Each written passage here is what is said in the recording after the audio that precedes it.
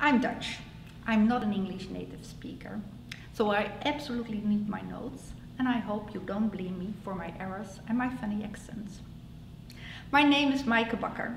I wrote A Paper-Pieced Garden together with my longtime friend and colleague Françoise Maarse. Unfortunately, she couldn't come today. The book contains 7 projects, 27 blocks featuring flowers, animals and leaves, applique patterns and some quilting designs. There are quilts in the book for every season. You can celebrate the seasons indoors with our quilts. May I invite you to walk with us into our garden?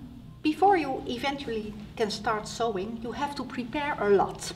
I love sewing, but I'm not fond of the preparations, so I'm always looking for ways to speed up the process. Suppose I need 4 tulips, an orange one, a red one, a yellow one, and a purple one. Then I stick the fabric wrong sides up, look at the purple, the red, the orange, and the yellow, and I pin the patterns on the stack through all layers, and I cut through all layers. I do the same with the background fabric.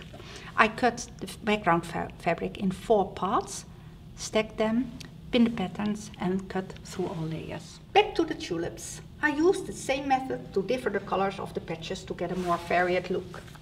Then I mix the patterns, random or systematically. This part will be, at the end, the left part of the tulips. The purple one, the yellow one, the orange one, and the red one. In the book you will find several quilts with the same flower used more than once. I used this method for them. I hope you enjoyed taking a look at A Paper-Pieced Garden. With 27 blocks and 7 projects and even more quilts in the gallery. You can find the book at your local quilt shop.